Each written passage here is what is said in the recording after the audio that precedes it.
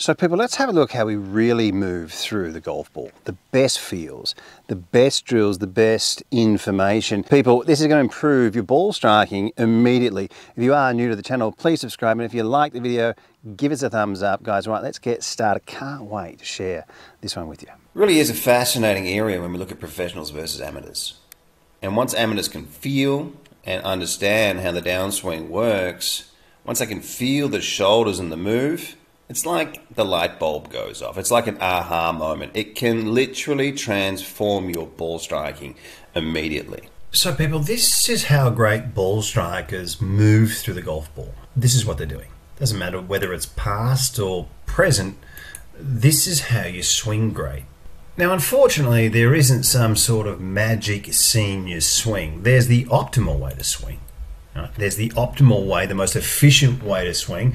And if all these players are within a couple of degrees of each other and you're miles away, well, you've got to get closer to it. You've got to do the best you can with what you've got. You've got to understand the averages of movement. The closer you get to these averages, the better you hit the golf ball.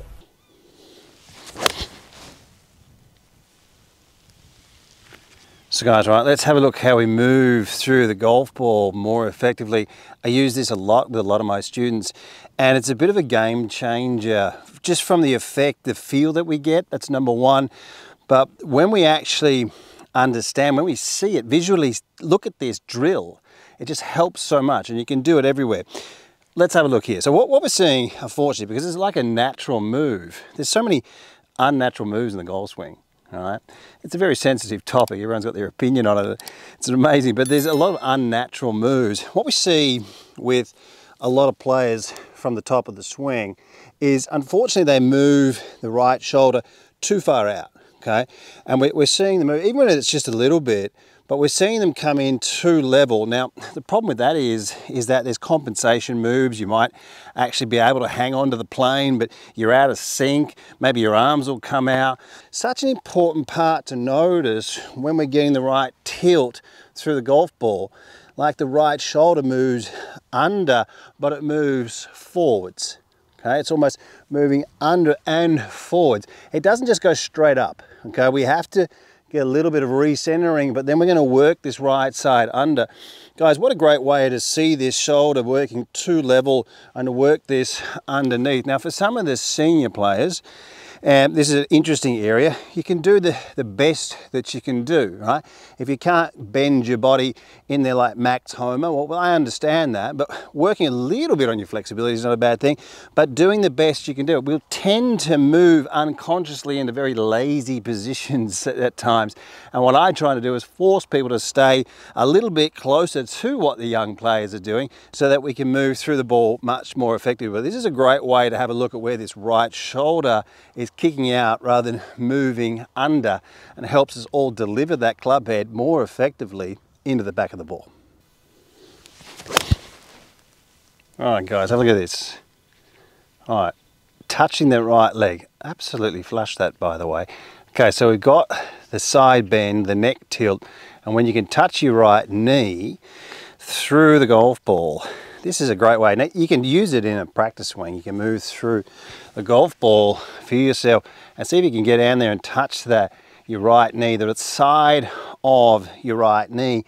And what this is assuring is that you're turning with a high left pec, moving through the golf ball, and you're staying with your body, keeping your body on the side. Really is a great way, great checkpoint, and just a basic way to move through the golf ball. It really helps a lot of people sort of get into that zone here. Let's have a look through the golf ball again, getting it down there. What a great way to check to see if you've got your body on the side. Turning with tilt, turning with a high left shoulder, plowing through a golf ball here.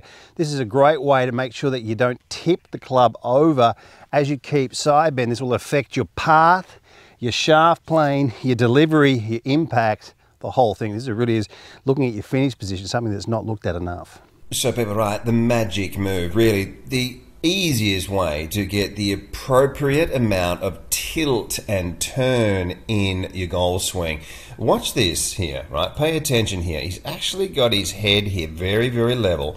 Now watch what he does when he starts his downswing. He tilts the right eye. He lowers the right eye under the left. And this, people, helps you lower your right side.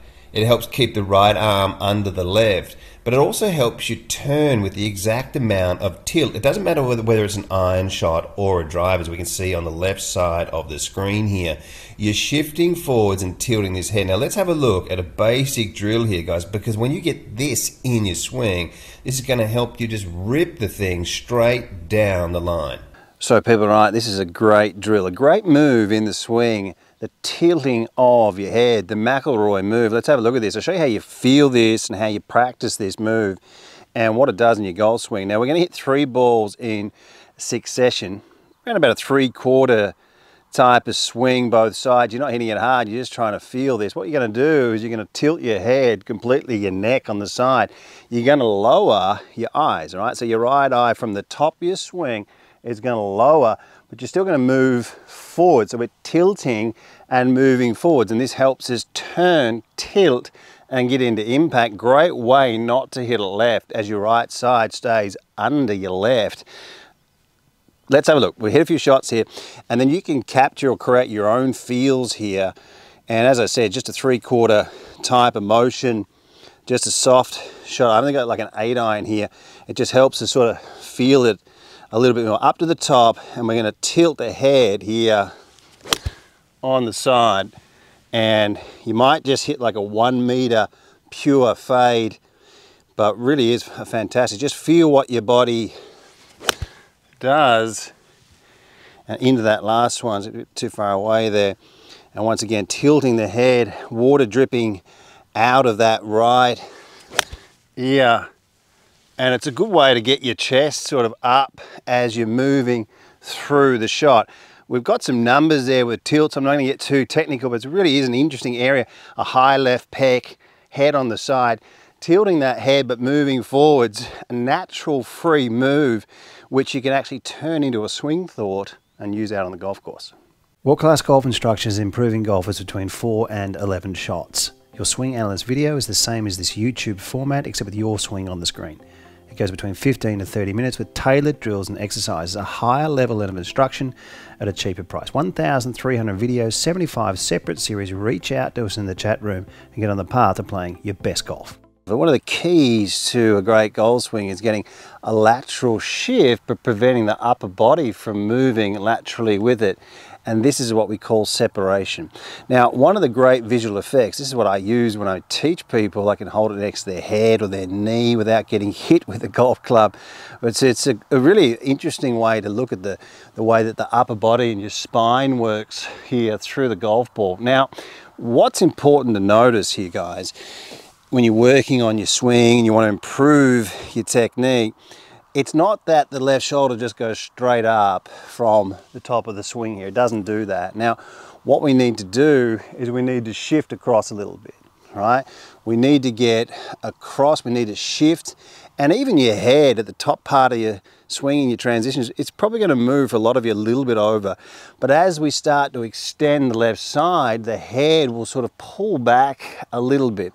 But make sure you notice that, okay, that when you get to the top, we're going to shift a little bit, and then we're going to get the feeling that your left pec is working up and extending and back behind you, and then you can really feel like you're the Incredible Hulk and you're breaking through the chains and sticking your chest out. And this is a great way to really also influence the shaft and the plane and the delivery, because when we get too much forward bend, or when we're turning the same speed as our shoulders do with the hips, we see that unfortunately with a lot of club golfers, amateur golfers. We're really compromising our delivery position and getting in an awkward position.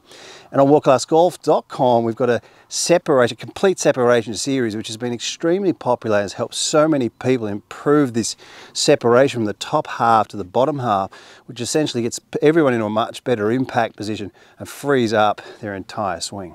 Now we're going to go through a drill here to help you feel the position so that when you're practicing at times you can go back, revert to these drills and create those feels again and make sure you're staying inside those essential corridors. Now your shoulders don't work up and down on the same plane. The through swing, the shoulders will work steeper. This helps us hit it from the inside a lot of the time, helps us create separation, and for many people out there will help them create turn. So I'll help them turn better. Take your address position, right, and if you've got the golf club here, I've taken a driver, it's nice and light, I've got the end of the grip pointed down or away from me here, and what I want to do is when I swing back, I want to get this grip to point about a yard over the golf ball. All right, I'm going to estimate, not too flat and not too low, but get this grip around about a yard here, and if you can create that, getting about a yard away, you're getting the correct tilts and turns. Now on the way through, what I want to do is try and get the head of the club now to point almost half that. So it just points about half a yard outside that golf ball. A yard outside the golf ball and half a yard. And you'll feel like your head is on the side. You'll feel like your foot rolls in a lot as well. What we see with a lot of people, don't we see the right foot or the trail foot kicking out, unfortunately, and then people are getting level here. So once again, point that grip about a yard over the golf ball, swing through, and we're getting really this club head to point about a half a yard. And you'll start to feel there your tilts and your turns in the golf swing. And that's something to do when you're hitting golf balls. So when you're hitting balls, this is revert back to this drill, create feel so that you know that you're practicing effectively and not practicing mistakes.